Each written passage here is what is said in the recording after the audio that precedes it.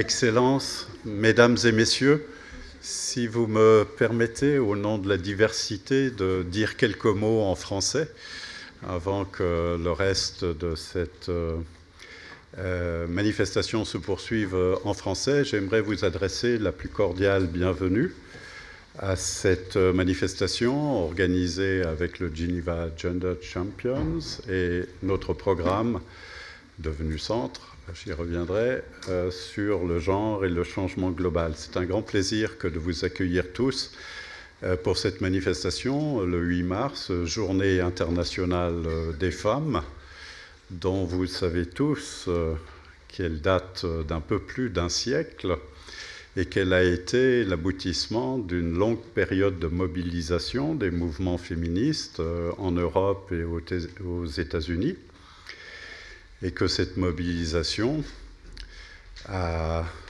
porté des fruits certains dans toute une série de pays de part et d'autre de l'Atlantique. On a vu dans les années 1970 un pays qui pense être la plus vieille démocratie du monde, qui est en fait la plus jeune démocratie d'Europe, la Suisse, donner le droit de vote aux femmes. On a vu quelques années plus tard les Nations Unies proclamer le 8 mars Journée internationale des femmes, probablement en se disant que si les Suisses avaient fait le pas, il était sage pour l'ONU de faire de même. Et aujourd'hui, la mobilisation reste extrêmement importante pour l'avenir non seulement des femmes, mais de l'humanité, pour que nous puissions tous travailler ensemble dans le sens de la promotion des femmes et de leur parité, qui est la seule manière de faire se développer des sociétés démocratiques et pacifiques. Et je suis particulièrement content de prononcer ces quelques mots dans une institution qui a placé l'étude, et l'enseignement et la recherche sur les questions de genre dans une position tout à fait forte et qui a soutenu la création d'un programme qui est devenu ces jours-ci un centre sur l'étude du genre et du changement global, qui a engagé toute une série de professeurs, femmes, dans les dernières années, au terme d'une politique volontariste, ce qui nous vaut aujourd'hui un équilibre des genres au niveau professoral qui est probablement l'un des plus élevés d'Europe occidentale, mais qui reste très en dessous de ce qu'il devrait être, puisque avec un peu plus de 60% de jeunes filles qui étudient au niveau du master et du doctorat chez nous, il est parfaitement anormal que nous n'ayons que 30 ou 35% de femmes parmi les professeurs. Et donc, ce jour est une excellente occasion pour ranimer le courant de mobilisation, non seulement à travers le monde, mais aussi dans des institutions académiques comme la nôtre, pour que nous fassions quelques pas supplémentaires en direction de la place que les femmes doivent avoir aux côtés des hommes et qui doit être à l'égal de celle des hommes, puisque, comme le disait un chanteur aujourd'hui disparu, la femme est l'avenir de l'homme. Je vous remercie et je passe la parole à Michael Müller, directeur général de l'ONU.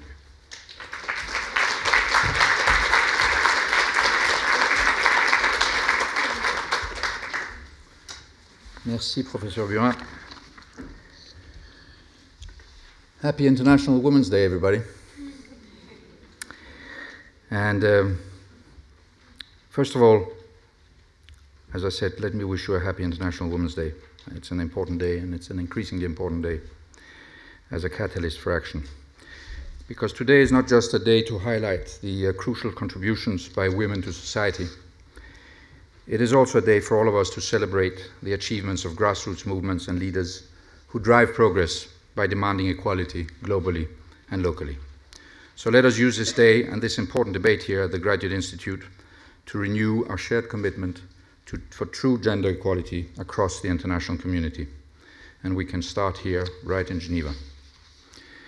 Here, We work for peace, rights, and well-being every day, and these noble goals will remain elusive without the full participation of women and girls at all levels of society, which is why Ambassador Hamamoto and I launched the Geneva Gender Champions initiative last year with the support of Women at the Table. With now close to 100 gender champions, including international organizations, member states, non-state actors, we are changing the way we do business. At the heart of this initiative is the panel Parity Pledge. It implies that at least one participant from each gender needs to be represented in panel discussions. And in addition to this, each gender champion chooses 2 more concrete, measurable commitments for gender equality in their organization. The network is about practical steps that fit the context, and we're working with UN Women now to hopefully see this being launched in other UN duty stations across the world. Through this flexibility, we acknowledge that to achieve gender equality, we must look beyond parity and numbers. But what the incredible growth of the network has shown is that simple, concrete commitments can trigger collective action. The announcements by the director, Mr. Burin, our host, of the important commitments by the Graduate Institute are excellent examples. They will further strengthen Geneva's place as a facilitator of dialogue and critical thinking for progress. This kind of action and more efforts to achieve gender equality are urgently needed. By some estimates, gender equality in the workplace won't be achieved until 2095 if we continue business as we do now. That is completely ridiculous and way too late. So we need a game changer.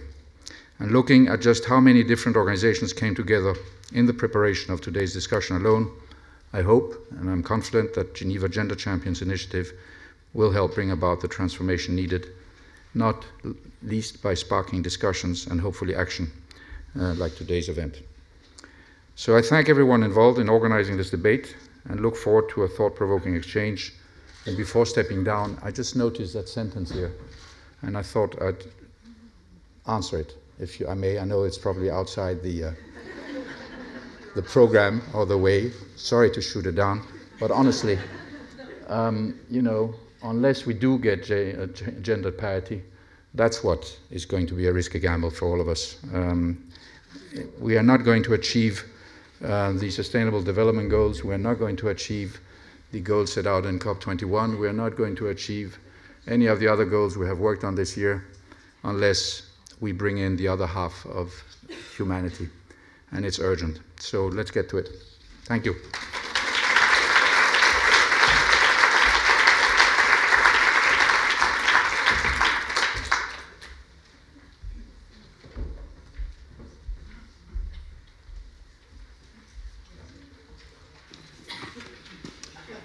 Hello, everyone.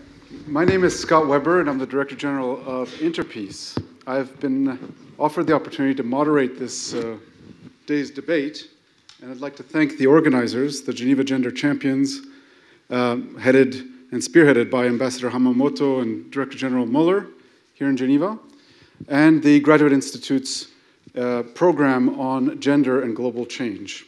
This is part, if not the launch, of events on International Women's Day. The topic of today's debate, the gender parity game changer or gamble. I wanted to clarify one thing, which is that I don't think any of the speakers today believe that gender equality isn't important. The question is the path to gender equality. Is it best served by gender parity policies, or do they in fact sometimes undermine or distract from the goal? That's the debate that we're having today. And the motion, which is deliberately a bit controversial, is to say that gender parity is a risky gamble. Now, I'd like to explain the rules of the game for how this works. You were polled when you came into the room on what you felt about the motion. Are you for the motion or are you against the motion? We're going to have 2 speakers arguing for and 2 speakers arguing against. The winning team is not the team that gets more votes. The winning team is the team that persuades more people to change their mind. Okay? That's the game. That's what we're after, is persuasion. So we have some initial results from the polling, which I will announce in a second. But what we're really looking for is the swing vote. And there are a number of people who said, I don't know. And I'll tell you how many. And that's part of the group that we have to win over, speakers. So the speakers are going to have 4 minutes each. At the 3-minute mark, I'm going to clink my glass, which means they have 1 minute left. And I'll clink it again when their time is up. And they need to be disciplined. They've promised to be disciplined. We're then going to have 45 minutes of exchange with all of you. We want to make this an interactive discussion. And then our speakers are going to have 2 minutes each to sum up. During the summing up process, you will be asked to vote again. And you've received in your little pamphlets there these voting papers. If you want to vote for the motion that gender parity policies are a gamble, put the green piece of paper in the box that it will come around. If you believe that it is a game changer, you're voting against the motion, put the blue one in the box. And if you still don't know, which I hope is not the case, we hope not to see many white papers in the box, vote the white paper, okay? They're in your little pamphlets. If I can invite the speakers up to the stage to join me. At the end of the debate, we're also going to have a closing word by Ambassador Hamamoto, and then I will announce the final results. Now, in terms of the initial results, just so you know, we had a 13% vote that it is a gamble. Gender parity policies are a gamble. 62% voted that they are a game changer. And 25% voted, I don't know. Okay? 25% of the room is to be won over. Now, last 2 words, and this is on kind of logistics. If you're expecting a phone call from Ban Ki-moon on the Syria talks during this debate, please leave your phone on. Okay? If you're not expecting a phone call, please turn your phone on silent. Please. And the other thing is to notice the hashtag gender parity. We expect you to be tweeting vigorously in order to make as much noise about this debate as you can. Okay? Good. So, we have 4 very distinguished speakers. We're very lucky to have this group together. And our first speaker is Stuart Halford, who has an extensive background in advancing sexual and reproductive rights throughout the UN system, in particular the treaty monitoring bodies and the Universal Periodic Reviews of the Human Rights Council. He is currently the representative to the UN for the Sexual Rights Initiative, a coalition of organizations advocating on human rights in relation to gender and sexuality. Stuart, you're arguing for the motion, and the floor is yours. Thank you, and thank you for the invite. Okay, gender parity is not a game changer. It's just one piece of a very large and complex puzzle and is a long way from being an effective response to gender inequality. Gender parity enforces the representation of women in decision-making roles, and while this can be effective in beginning to shift perceptions about the roles and perspectives of some women, it doesn't address the need to proactively eliminate gender discrimination and the barriers that many women face, including social, legal, and cultural barriers that prevent women's involvement in key roles. And these barriers, of course, include limited educational and employment opportunities, limited access to health services, especially in relation to sexual and reproductive health, limited childcare options, spousal consent laws, stereotyping, and so on.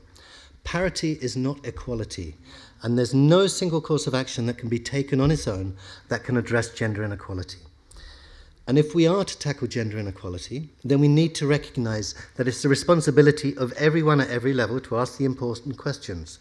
Who is missing from the table and why? How can women be empowered to access the tools they need to succeed? What are the structural barriers in place preventing gender parity as a matter of course? We must then work to integrate these answers to these questions into the programs, policies, laws, and general discourse that have the potential to facilitate or prevent women's participation in public life. Parity as a goal, instead of as an outcome of sustained efforts to address inequality, suggests that the objective is for women to achieve symbolic equality with men, rather than true equality. True equality means freedom from the constraints of patriarchy and recognizing how factors like gender, age, and sexuality intersect.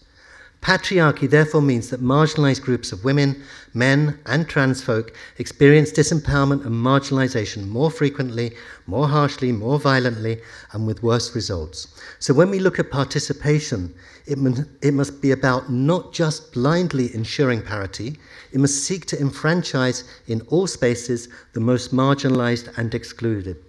Otherwise, those brought in by parity efforts will all be privileged and conform to prevailing social norms.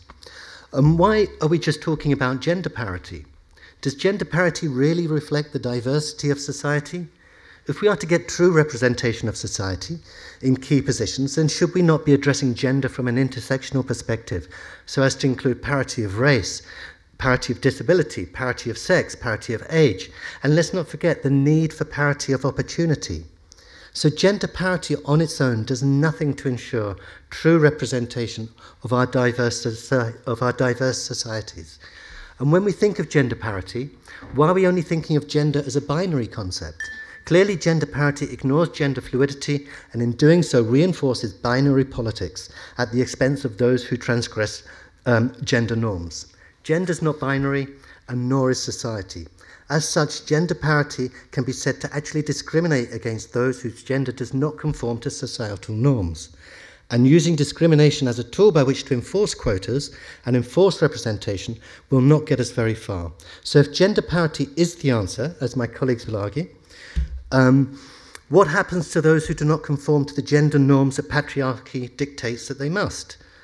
Clearly they're excluded, and this exclusion leads to discrimination, which of course helps to perpetuate patriarchy in the first place, which reinforces the norms and stereotypes that lead to gender inequality. So in reality, parity does not imply quality, and nor does it imply quality. So while gender parity is a small step in the right direction, it is certainly not the game changer. It's a long way from the game changer, and I ask you to vote for the motion. Thank you.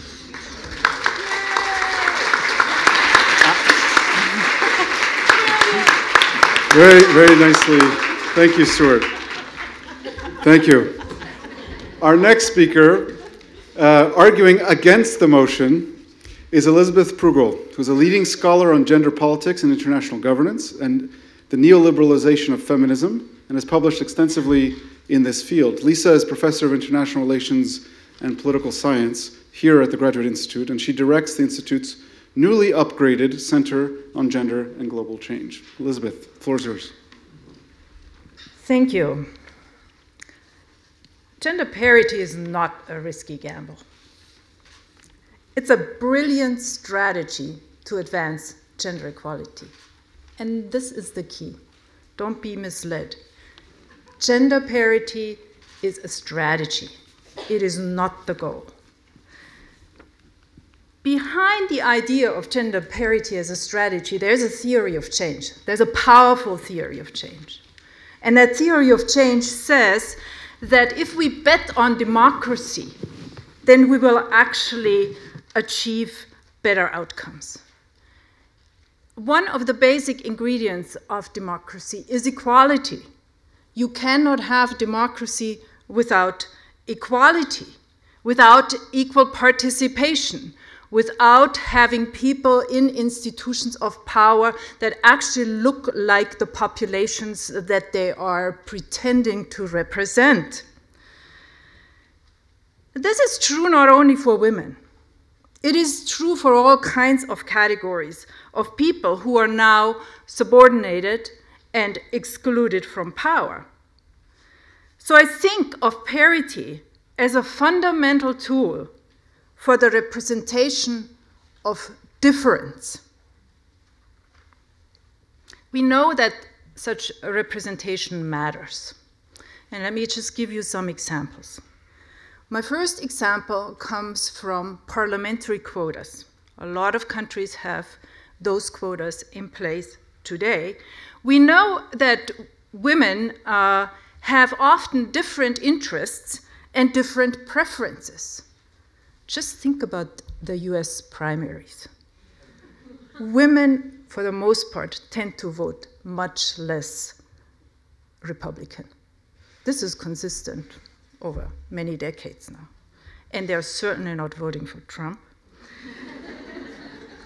Another example is the much studied example of Indian village councils, the panchayats, where we've had now many years of experience with quotas, and something that economists love, namely that this is kind of a quasi-natural experiment because some councils have quotas and others don't. And so what you see when you look at those panchayats is that those panchayats that have women, that have 30% women and more in them, actually tend to do different things. They tend to focus, for example, on water and on making sure that there's water in the village and that you don't have to walk, not you, right? It's the women that have to walk many, many miles in order to get the water.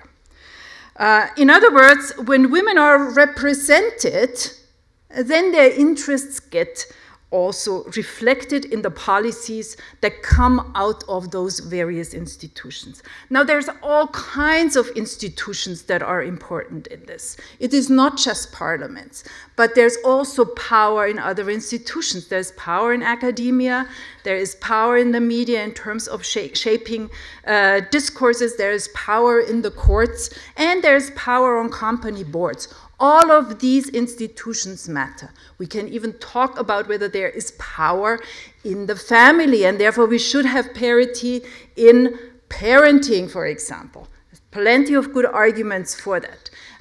And obviously there we need different policies.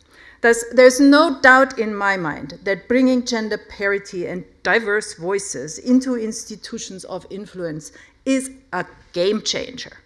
It will change the issues that will be talked about, the policies that will emerge, and the solutions that will be implemented. Thank you. Thank you very much.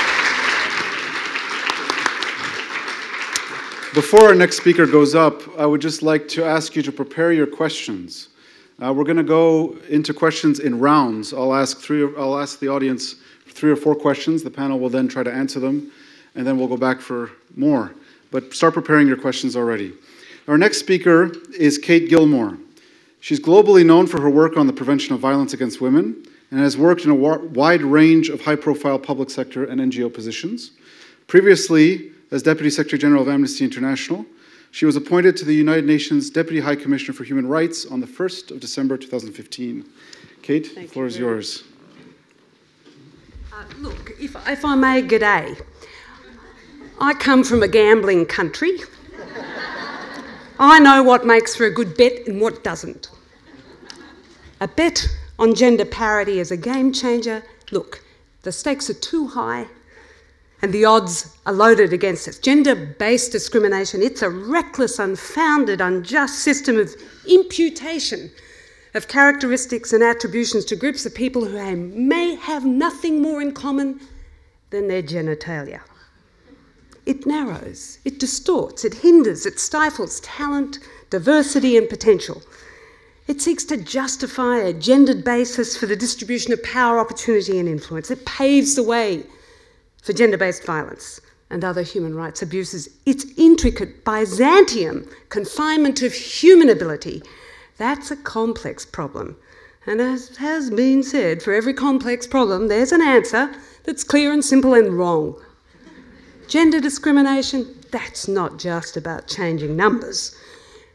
What is so disarmingly alarming about gender-based discrimination is its intractability and its capability of shape-shifting. Despite the numbers, yes, in Rwanda, 60% of lower house parliamentarians are women, but still, gender-based violence afflicts 40% of all women. In Bolivia, 50% of parliamentarians are women. There's still a severe gender gap in employment. Iceland tops the World Economic Forum's ranking of all countries by their respect for gender equality, yet even with a respectable 41% of all parliamentarians women, it still does not have equal pay for equal work.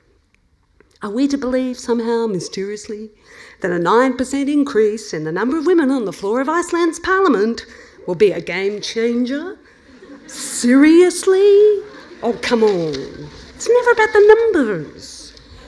For the woman raped by her husband and then denied recourse, for the girl whose childhood is snatched away from her by marriage, for the adolescent whose unplanned pregnancy tears apart her ill-prepared body and derails her future, for the mother denied access to contraceptives, for the woman attacked on a bus. Exactly what is the 50-50 equation?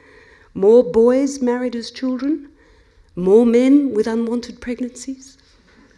More women more violent to their intimate partners? Come on. This is not about numbers. These toxic stratifications of the human condition, they're never unilinear. Gender-based discrimination, as my very esteemed colleague said, intersects deeply with other bigotries, bigotries of race and disability, sexual orientation, age, ethnicity, caste, religion. The gender parity numbers games will never reveal the full story of those intersectionalities, nor monitor our adherence to that essential truth that we're all born equal in dignity and in rights. This is not about numbers, a false seduction of the hackneyed assurance that somehow, because we measure something, it matters to us more. That's just yet more evidence that we're caught up in a metricocracy, not a meritocracy. The formula for justice for women and girls is not gender parity's arithmetic, but something qualitatively quite different.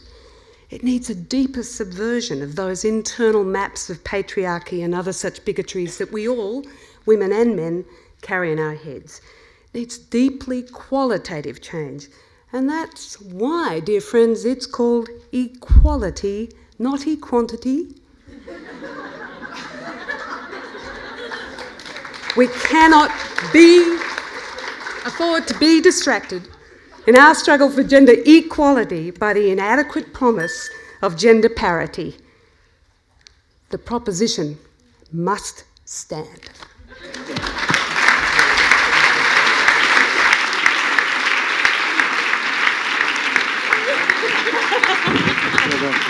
All right. Thank you very much. Our next speaker is Arantxa Gonzalez. She's been a leading actor in promoting opportunities for women's economic empowerment, particularly women entrepreneurs. She served as Chief of Staff to the WTO under Director General Pascal Lamy and is currently Executive Director of the International Trade Center. Arantxa, the floor is yours. Raise your hands if you think that betting is something good, other than Kate, of course. Raise your hands if you think that gambling is an admirable habit. Risk is the possibility that something bad or unpleasant will happen. So raise your hands if you understood the negative connotations associated with gender parity embodied in the language of this motion before you walked into this room. I put it to you that voting in favor of this motion is the risky gamble, which is why I vote no. I vote no to this motion, and I hope you also will vote no to this motion. Losing as much as $28 trillion of global GDP by 2025 as a result of gender inequality, that is a risky gamble. Keeping the equivalent of the population of China or India out of a full economic activity, that is a bet, a risk, and a gamble. Despite progress on multiple fronts, gender parity is still a long way away, and frankly, gender equality even further. Let's be clear. Equality is the goal. Parity is an end to this goal. Fact one, there are more CEOs in Fortune 500 companies called John than there are women. Companies with diverse leadership, with diverse boards, are more successful because diversity matters. We know it intuitively, but it also makes business sense. Fact two, in over 90% of our countries in this world, gender-related discrimination is written into the law. In 32 countries, women need permission to apply for a passport. In 18 countries, women are not allowed to get a job without permission from a male family member. In 4 countries, women are not allowed to register a business. In 38 countries, female surviving spouses do not have the same inheritance rights as their male counterparts. Many men cannot possess land or property. And you know what? No collateral, no credit. Fact 3, SMEs that export are more competitive. They are more productive, they pay better wages. Guess what? Only 1 in 5 exporting SMEs are women-owned companies. Is this a sensible bet when we know that countries that provide more economic opportunities for women are more competitive in the global economy? Equality is a prerequisite for achieving well-functioning economies and the type of societies that you and I want to live in. This, of course, is not an easy matter. If it was an easy matter, we would have solved it. Yes, gender inequalities are multifaceted. Yes, they are complex and often deeply entrenched in social norms and traditions. But gender is not about genitalia. Gender is social. You may say that gender parity is too simplistic to be a game changer. You may say that it's a numbers game. You may say that it distracts. I tell you, you cannot build a house without a very solid foundation. And I argue to you today that gender parity is a solid foundation on which to build gender equality. Gender parity is not about gender as a binary construct. It's about diversity and inclusion. It's a necessary step to creating an environment that yields ideas and solutions, a first step to break down stereotypes of what people can and cannot do.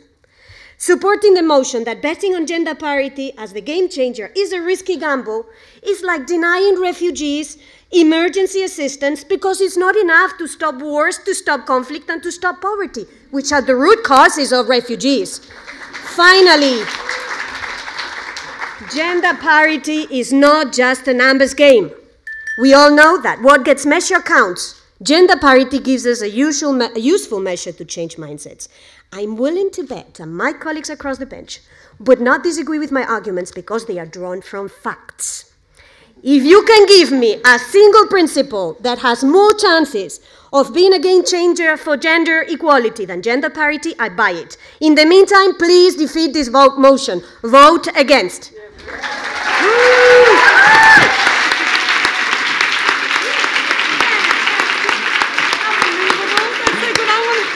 No. This is a predictably spicy topic. You should have seen the speakers before the event. They were all trying to get the other one to change sides. Goodness. All right, let's open the floor. And please keep your comments to questions, not comments. And very brief, please. We want to get as many as possible in before the end of this event. So, put your hands up if you have questions. The madam there.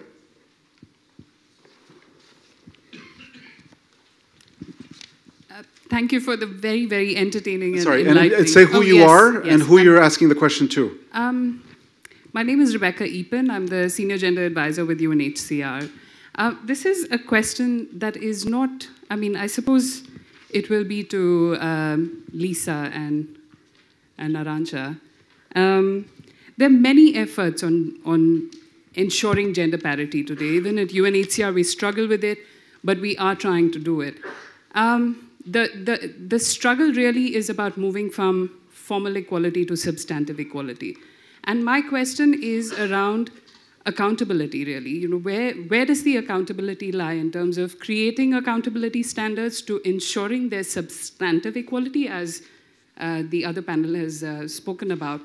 And how do we make sure that institutions can ensure this, or even initiatives such as the Geneva Champions can ensure these standards are met? Thank you very much. We have a lady way at the back. Can I just say we have a great turnout today for an event at 3 p.m. on a Tuesday. This is fantastic. Shows how much interest there is in the topic. Hi, my name is Safia. I'm a first-year master's student here at the Institute in Economics.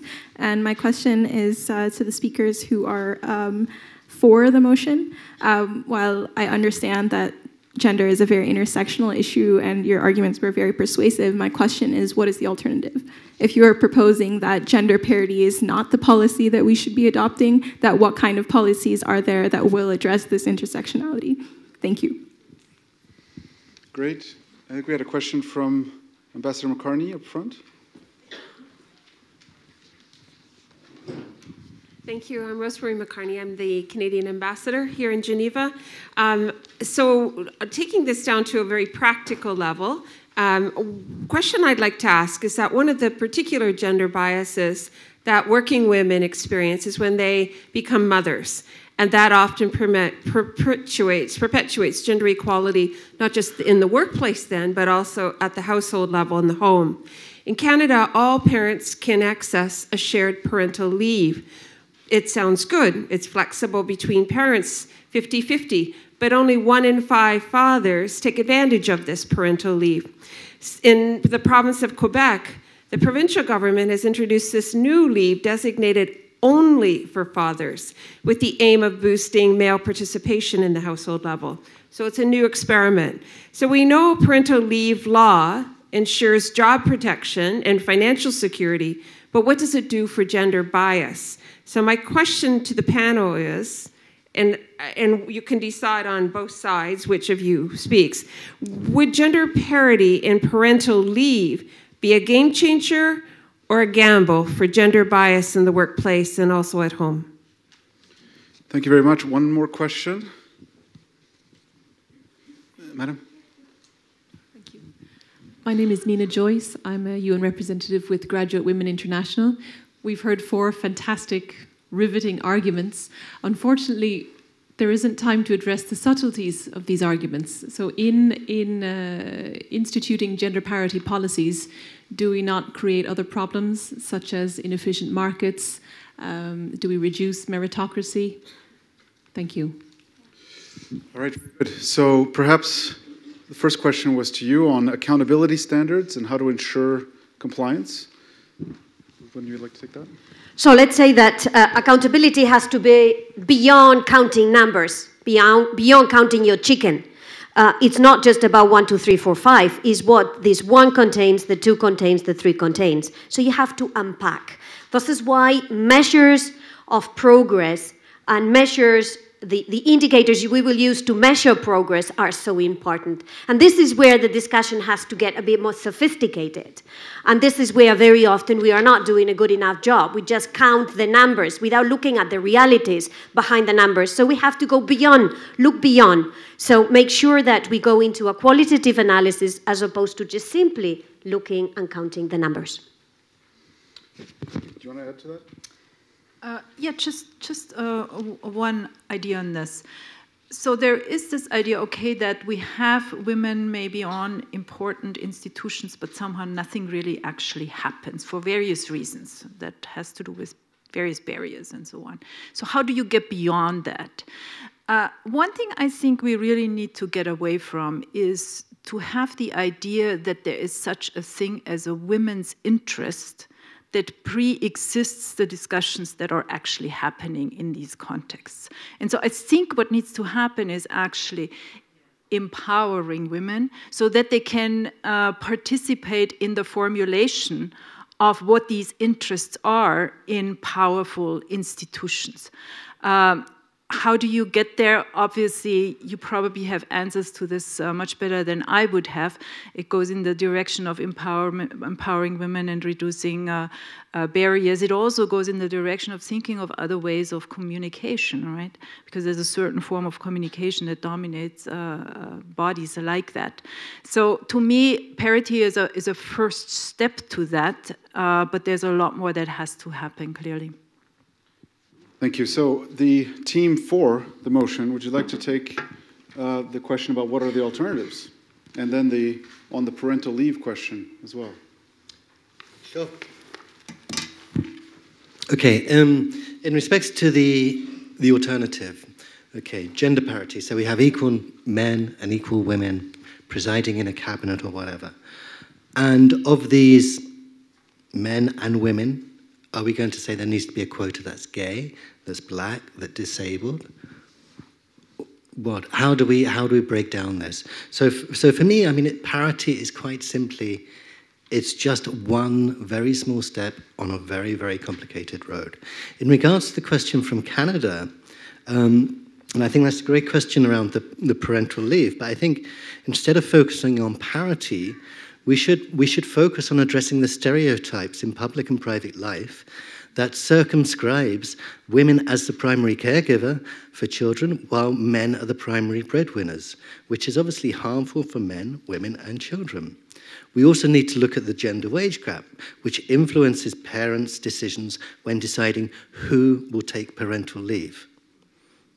Then, obviously, we need to transform the prevailing ideology of work and society that does not recognize the need for family-friendly policies, including flexi-time, family leave, etc., for women and men. And, of course, we have to recognize that such policies will help retain skilled, experienced, and dedicated employees. So when we get to the stage where men are not penalized and are actually encouraged to take parental leave in larger numbers, we'll see a shift in the culture around this towards more equitable caregiving and work responsibilities. And that's something that we need to push for. So that's great. But again, parity is the outcome. It's not the goal. Still, everyone vote for the motion.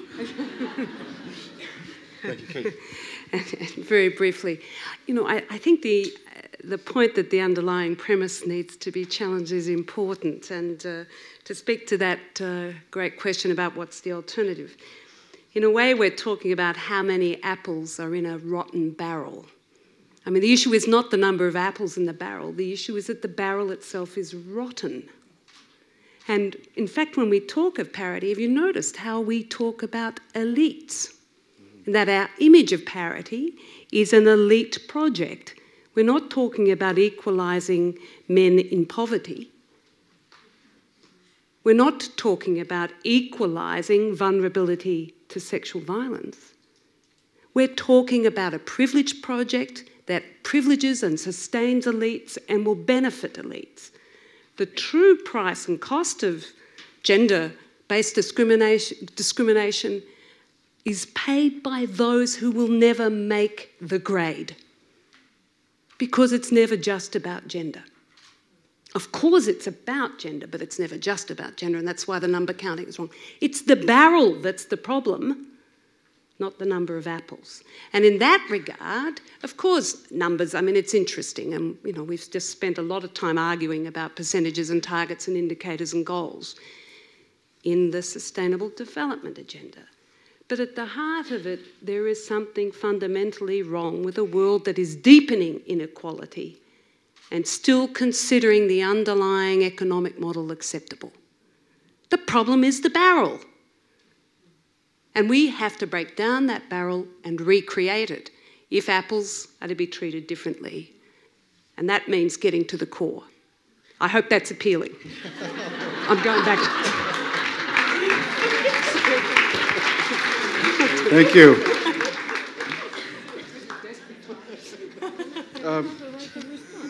The right of response. Yes, sure. Go ahead. Then please prepare your questions. I want to see some hands up of who has questions. Okay, good. So prepare your questions. Yes. I have a big problem with the fact that parity is about elites. It's equal pay for equal job about elites? Just asking. So do we wait until we change our economic model to pay women the same amount of money we would pay men for the same job? So it's all fine to talk about barrels, it is all fine to talk about economic constructs, but please, in the meantime, equal pay for equal job.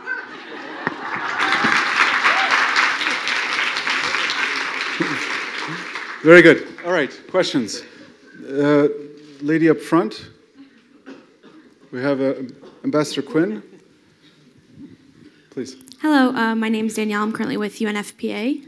My question is, how do you ensure gender parity as a strategy in a context where women cannot access the positions in governments and companies because of a lack of access to comprehensive reproductive health and family planning, education, and other restrictions on women's freedom of movement, just as examples?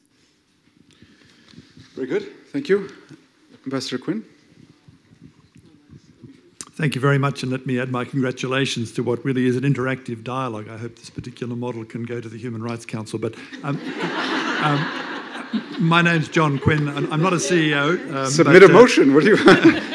But I'm the Australian ambassador here, and let me say what a thought-provoking discussion we've just had.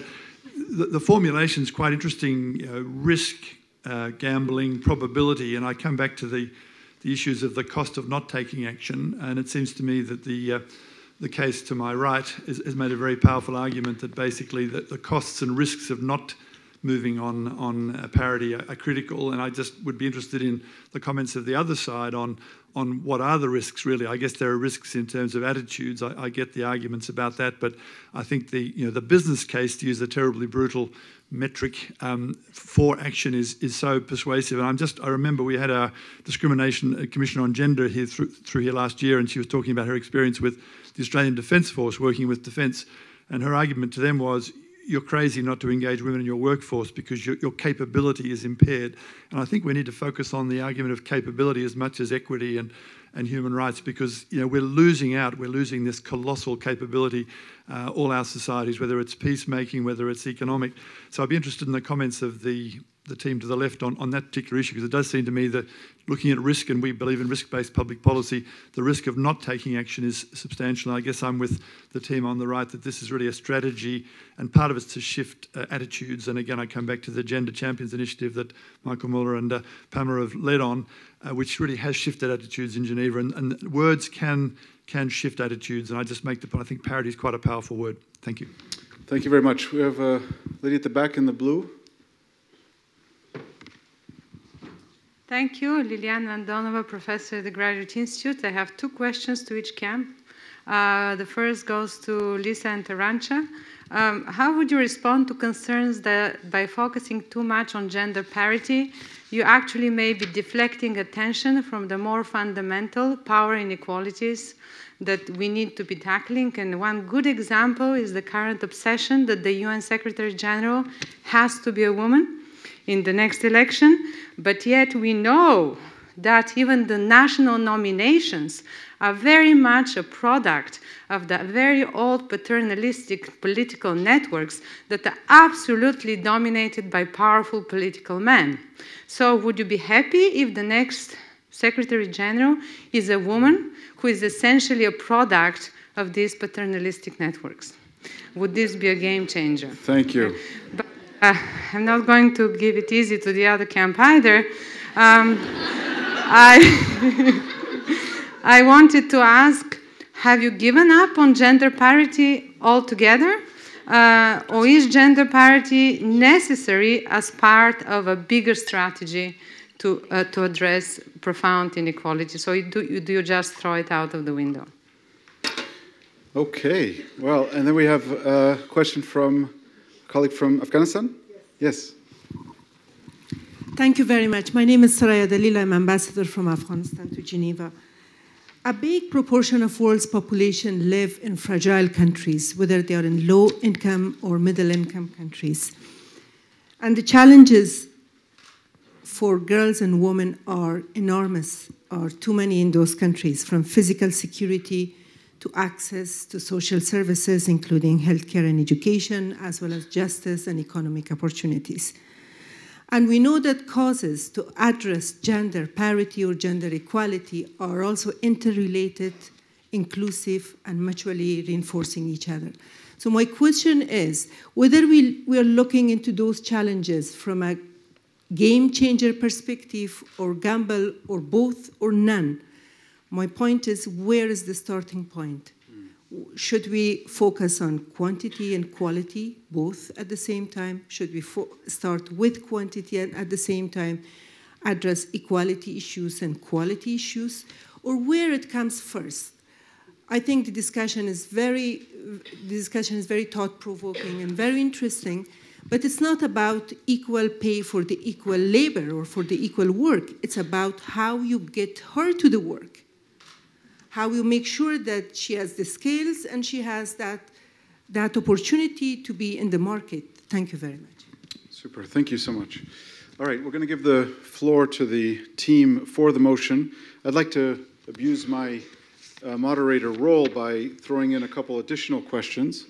One has to do with the assumption that women being present, that if they're simply in the room, that all of a sudden women's issues are taken care of. And this is a critique very often on the parity debate, which I would very much like you to respond to. But also to both sides, in terms of the measures that you are proposing, what the Team 4 is proposing is essentially a more holistic approach to dealing with the root causes of the inequality in the first place, but also on the gender parity side.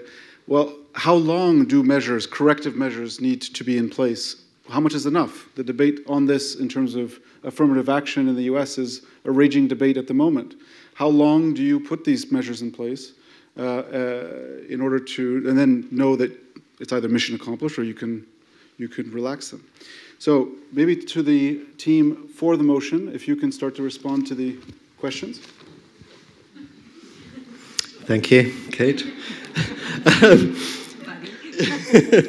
I think in direct response to your question, well, we have to push human rights. Human rights has to be at the core of it all. The universality of human rights is actually central to pushing equality as a first step. In regards to Afghanistan, I think when it comes to, when post-conflict work, I think, is beginning, representation of women is absolutely crucial. It has to be there.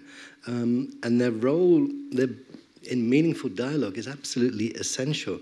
Yet it's often the case that women are actively excluded from such talks. So there needs to be very clear pathways for women to be able to participate. And it's certainly crucial in these settings. And parity can actually help on that side of things. But clearly, it's only parity is seen, as a small step. And I think, there has been a lot of post-conflict conferences on women's rights and the situation of women, etc. And in many instances, these have been organized and attended solely by men. And obviously, that is an absolutely huge problem. So we need to address what are the barriers to ensure women's participation in decision-making processes. And often in post-conflict work, we'll see that a lot of the meaningful decisions happen in very informal, very private and very political spaces, and spaces that often that women do not occupy. And we have to address this. This is absolutely crucial. In regards to the awkward question at the back, and to another question as well, I think, if gender parity, and I think the other side have said as well, gender parity is the stepping stone. It is a tool. It is a strategy. Are you changing sides? No, I want to lure them. I want to lure them over to this side, and I think they have admitted that it's only one small step. It's part of a strategy to be able to reach equality, which is what the 4 team are espousing. We want to push for equality, but so the question. In all fairness, both sides are arguing for equality.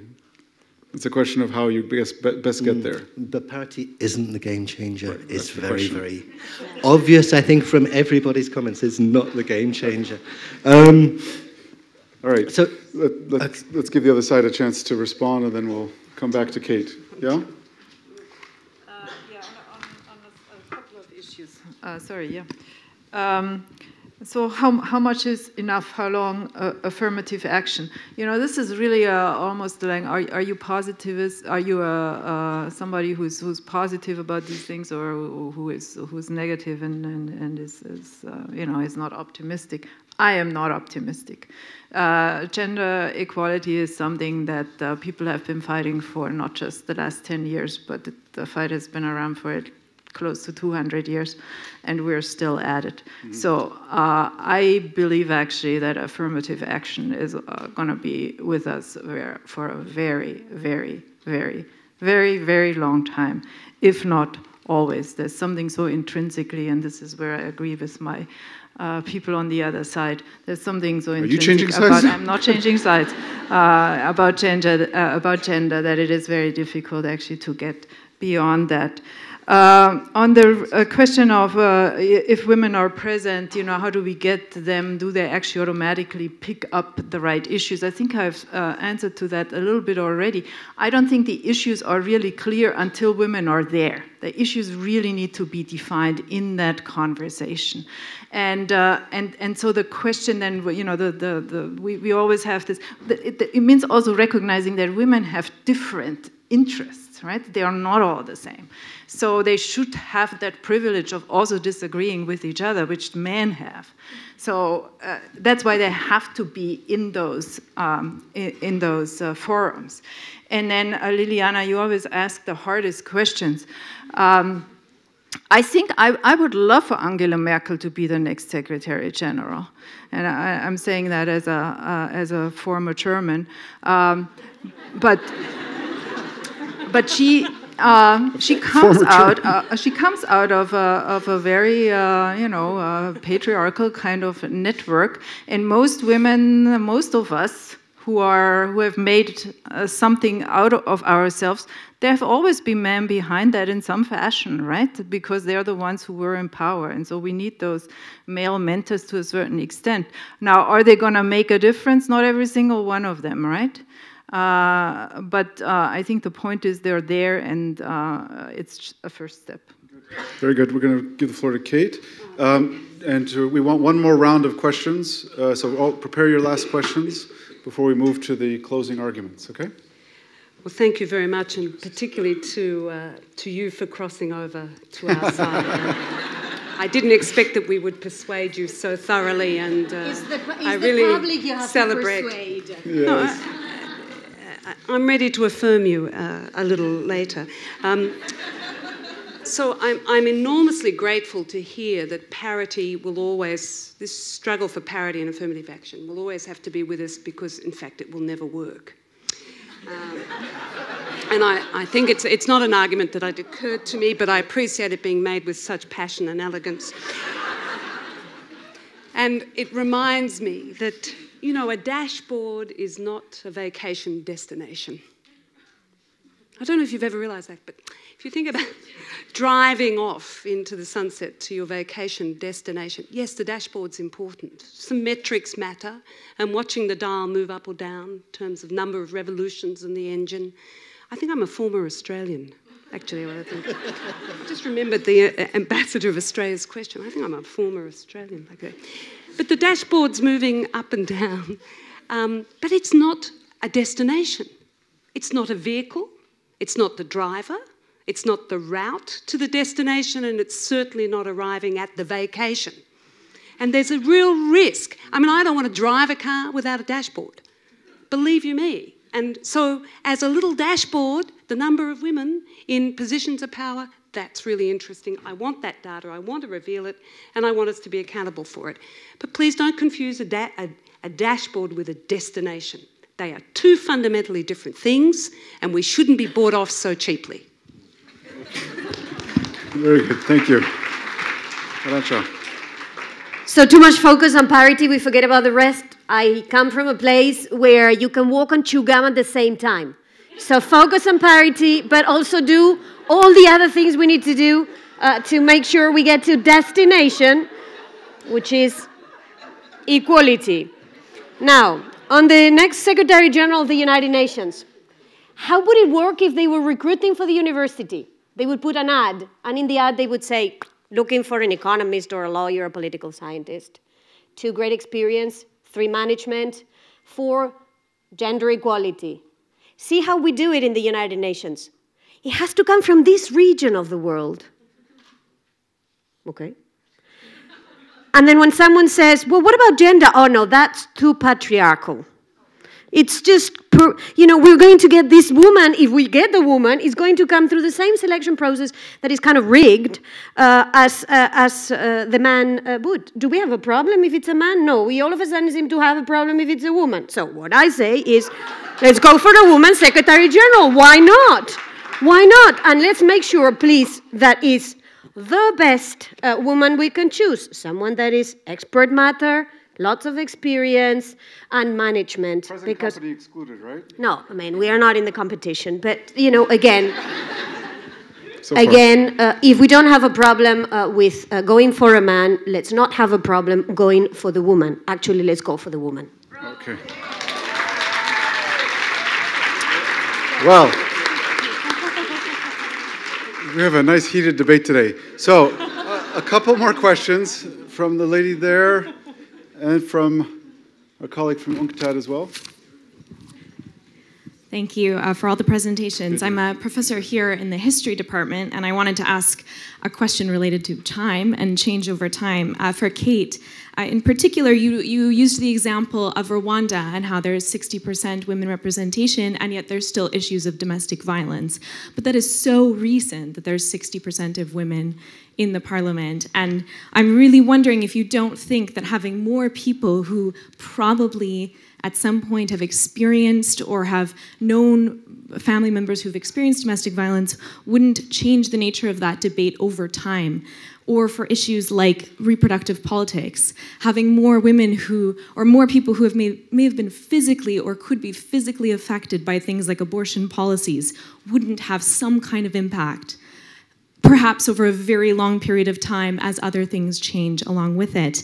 And I just wanted to add one kind of possible parallel historical example of debates over suffrage in the late 19th and early 20th century, where a lot of these same things came up of, yes, but it won't change everything. We'll still just be voting for male politicians, or we'll still just be, you know, the society will still be patriarchal, even if we have the vote. And yet, I think looking back, people would consider women's suffrage to be a game changer of pretty historic proportions. Thank you. Joachim. Thank you very much. I'm at UNCTAD now, so I will ask you a question about the UN, but let me start by saying, as a former Swede, and talking about time, I'm actually used to traveling through time, and I find myself being 20 years behind in this country, and as I travel around the world, I go even further back in time. So some measures to time warp us into the future would be nice. Kate, I completely disagree with you on the apples versus the barrels, and that leads to my question and to the other side. Because you have to think that in a microenvironment like a UN organization, it may be the current apples that is making the barrel rotten. So the question is, if you only have red apples, and the red apples are more acid and you just turn the barrel rotten, don't you need some green apples to balance it out? Now, Arantxa made a point which she pleaded for more sophistication, so although I agree with them, I will put them under the heat. One of the problems I face is I don't have a problem with making the argument that the organization that I'm deputizing would be much better with gender parity and therefore ensuring diversity. I do have a problem, however, making the argument that while we've been pursuing gender mainstreaming, that the gender parity inside the organization will have a direct effect on the effectiveness that we roll out gender mainstreaming in economic transformation. I think that's a leap to be taken. I would like to know your views on it. Okay, that's two questions in one. And then I think you've had your hand up since the beginning. Over here. Oh, sorry. Hi, my name is Eleanor Kanja, and I am a PhD student working on gender issues. And my question is more so to this side of the debate right here. There was a question earlier to say that if parity is not the answer, then what are the solutions? And I feel like that question wasn't answered very clearly. And to kind of back that up, I also want to ask, if you say parity is not the answer, then how do we make sure that diversity is included? How do we make sure that there's an inclusion of people of color, there's an inclusion of the disability, there's an inclusion of different types of people? Thank you. Very good. I'll also make a note that we are going to move to voting in just a minute. Our colleagues are going to also prepare their 2-minute summing up after these answers. We're going to turn to them to do their 2 minutes each summing up of their argument in no less vigorous form than they have to date. But you will be asked to vote. What I want you to do is to take your little pieces of paper. Yes, thank you, sir. If you are voting for the motion for this team, you're going to put the green paper in the box. If you're voting against, you will put the blue motion in the box, the blue ticket in the box, and I expect not to see any white ballots, please. All right, so let's answer the questions that we've heard. Kate, you were the first one. Sorry. Well, thank you very much for the questions. Let me take up this issue of the framework. Please. The framework of change. It's quite clear that gender parity is an interesting but insufficient answer. Education, legislation, regulation, participation, and critically, tailored, essential services that dignify the lives and bodies of women are just as important and more pressing. And it seems to me that the example of trying to secure parity for girls in schools is very instructive here. Yes, we won under the MDGs parity for girls in primary school. But do you want to know where they are in secondary school levels for participation? They are nowhere. The minute they hit puberty, all that parity faded away. Why?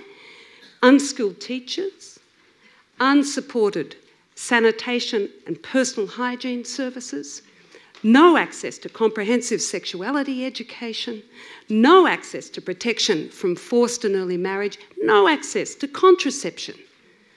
How can we possibly be talking about gender parity as if it can exist on its own, as a modest first step towards this great project? It must be integrated in a total framework of services. I don't want any apple in any barrel. I find the idea of confining apples fundamentally offensive. If an apple wants to be in a barrel with free, prior and informed consent, then allow the apple to be in a barrel. No, otherwise, let the apples go. Thank you very much.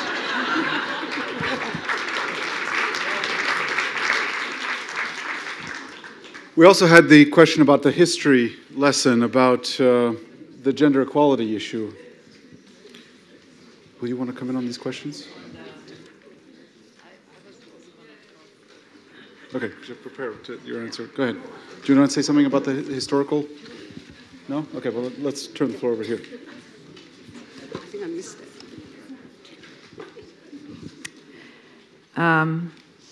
Yeah, Nicole, thank you. Yes, time matters. It's not a particularly good answer, but I'm fully with you on this, and thank you for bringing this up. I wanted to say a few things about apples also. It strikes me that I think you're exactly right? Having gender parity in an organization does not automatically change the policies of that organization, and it doesn't provide automatically an impact on the ground. Having said that, not having gender parity certainly guarantees that there is not any change. And I think we also need to get away from that idea that organizations somehow are organized in such a fashion that there is somebody at the top, everything filters down, and then something gets translated. I like to think of organizations, and I'm saying that as somebody who's studied gender mainstreaming quite extensively. I think we really need to think about organizations as places where all kinds of conversations happen, and some things get translated and don't get translated. So it matters who is there.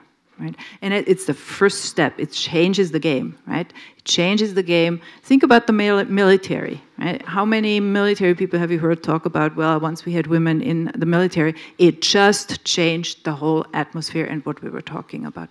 So. You want to answer the question as well? Yeah. Thank you, and fantastic question. I think, what are the alternatives to parity? I mean, and how do we include all of diversity? Well, we have to. I mean, parity, and we need parity of opportunity.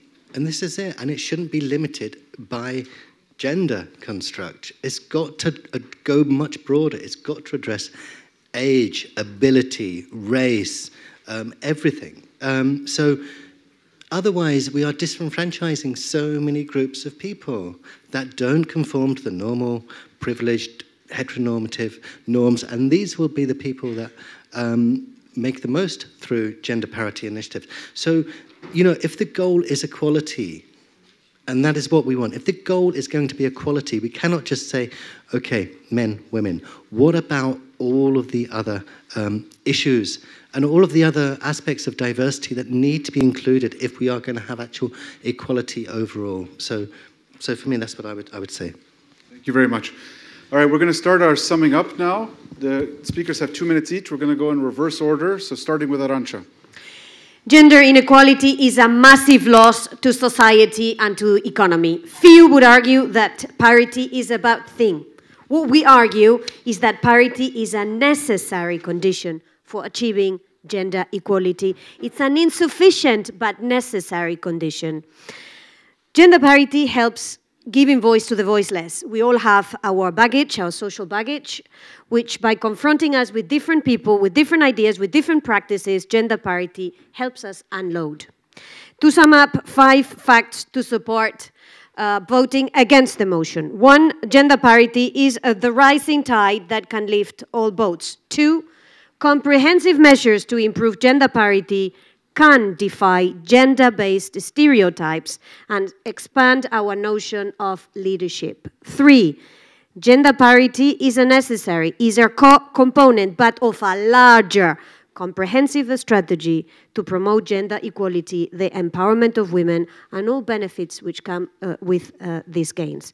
4, gender parity is a performance driver and an imperative for any organization who wants to perform at the highest levels. Finally, but most importantly, gender parity is a simple principle to implement and measure. So please vote against the motion. Thank you. Very good. Thank you very much.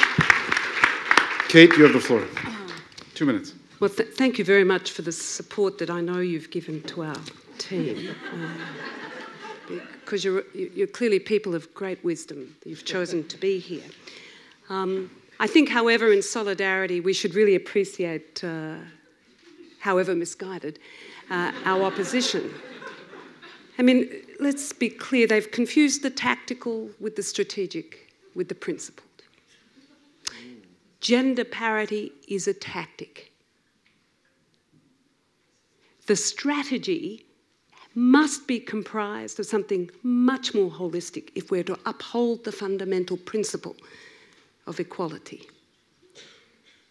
We don't have time for this long-winded game plan that eventually some women in Parliament will deliver equality. And I tell you why we don't have time for that. Because as the motion says, this is about gambles. In other words, it's about theories of change and theories of achievement. And in this particular tactic, we're exporting risk. It's not us who is taking the risk. We are not suffering directly, materially and gravely from the absence of gender parity or gender equality. It's those who will never have access to the fruits of that elite project. Is really gender parity going to address the child raped? Is gender parity going to put a girl through school without being subjected to intimidation? Is gender parity going to deliver a girl child from forced or early marriage? I put it to you, it's an interesting part of an overall project, and in the long run, as has been admitted by so many, maybe it will pay off. But to export risk in that way to those with the least power and the least resources, that's unacceptable. Thank you very much. Elisabeth, 2 minutes. Gender parity is just simply the right thing to do. If we want to have democratic societies, if we want to have inclusive societies, if we want to have justice, gender parity is a non-brainer. It helps us to realize all people's intrinsic rights and allows them to develop their capabilities. And when all are included, then they can develop their own capabilities and can vocalize their own interests. Gender parity also is a smart thing to do, because when all are included in polities, they can also work to prevent harmful practices, harmful outcomes, and enhance the welfare of all. Such as combating violence, which is costly to all societies, such as giving all people rights to own property, to inherit, and contribute to wealth creation in that way, such as including people in peace negotiations and create more stable societies that way. So gender parity is a crucial ingredient if we want to go forward and make our societies more inclusive. Thank you.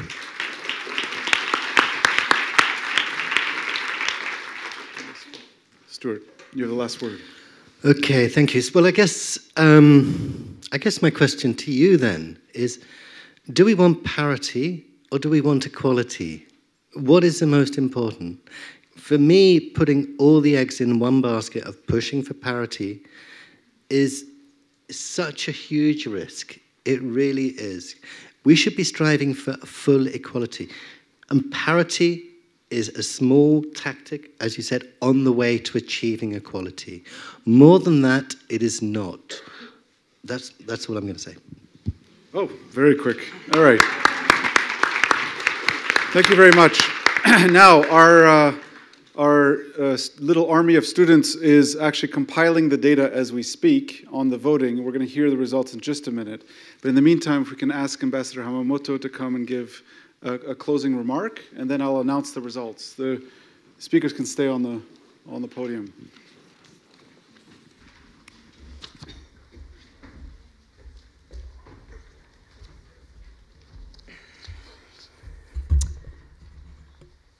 Wow, that's a tough act to follow. Who needs coffee when we have these guys? Anyway, I'll be brief because I know you all are all anxiously awaiting the results of the vote. But I wanted to start by just thanking the Graduate Institute for hosting this very lively event, and especially offer a special thanks, Philippe, to you, Director of the Graduate Institute, for joining our network of Geneva Gender Champions.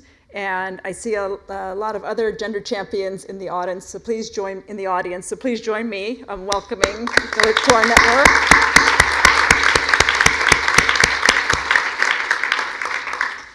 The commitments made by the 90 plus gender champions, we're approaching 100, are already making a difference in our work and in our organizations, and we're going to focus on continuing to broaden and deepen our commitments to further improve the lives of women and girls, both here in Geneva and around the world. I also wanted to thank the debaters and all of you for being here today and for your engagement. Yesterday, many of us kicked off International Women's Day with a UNOG event at the Palais that was focused on better defining and tackling unconscious bias, which I noted is both pervasive and quite powerful. This morning, Arantxa and I hosted an interactive discussion on women and girls in STEM.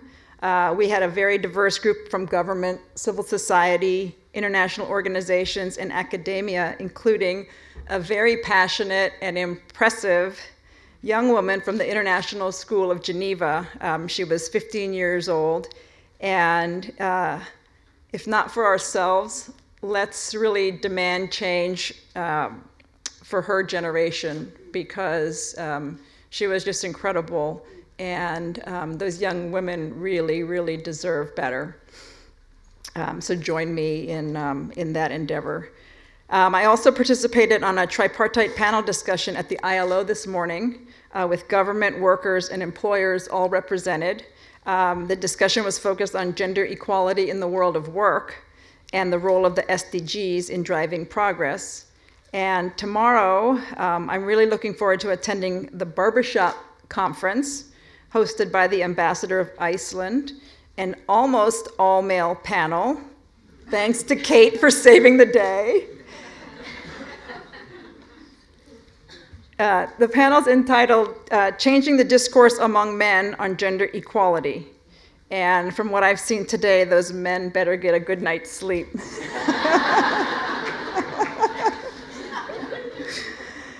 But these are just a few of the events that are taking place this week in commemoration of International Women's Day here in Geneva.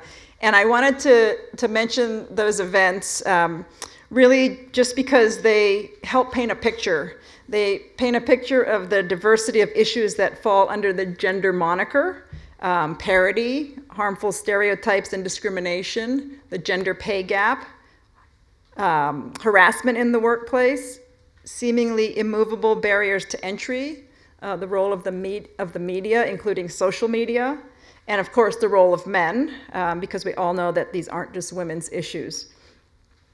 And I also just wanted to mention these events to illustrate the fact that the Geneva community over the last few months has really come together, and we're pushing each other to both raise awareness and to drive towards solutions. And I feel that we're really gaining momentum, and we are no longer content to accept business as usual. In coming here today, I actually wasn't sure how I would vote. The question of parity is as you've heard, as you've seen here today, very complex and nuanced. When we were designing the Geneva Gender Champions panel parity pledge, we purposely didn't demand that all panels must be 50-50. Instead, we put a tool in place that instills in GGC organizations a deliberate and thoughtful process to combat unconscious bias. So is that enough? Is demanding parity a risky gamble? Perhaps, but I believe that it's a risk worth taking, and one that will continue to define our push for gender equality for many years to come. So thank you all for being here. I'm guess turning this back over to Scott for our much anticipated results. Scott, are you ready? Goodness. All right, thank you. Thank you very much.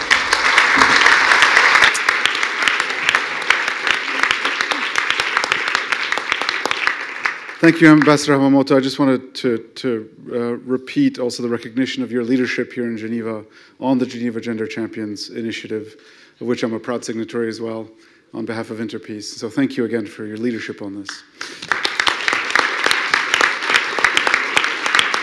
Before I read the results on who won, remember that this is not about who voted more for one side or the other. It's about the swinging. And primarily, as I said, there were 25% don't knows, and now there are, I think, 2%.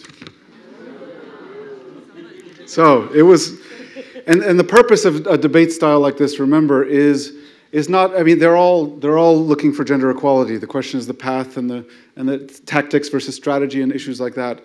But the purpose of a debate like this is to make us all smarter about the issues. It's to make us more critical in our thinking about the issues, and not get stuck on any truths, universal truths. So if you can join me in thanking the For team for their great arguments.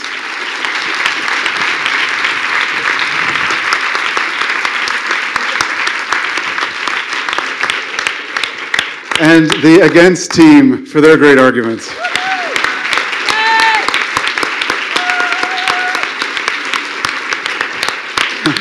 So, if I can recall the results before the debate, we had 13% for, 62% against, and 25% undecided. After the debate, we have 33% for the motion, 65% against, so they still got more votes, but the swing is very largely in favor of the For camp. So, please join me in congratulating the For camp, who are the winners of this debate, but we're all winners because we're all smarter about the issues. So thank you again to the organizers, the Graduate Institute, and the Geneva Gender Champions, and thank you for the opportunity of moderating this. Have a good afternoon.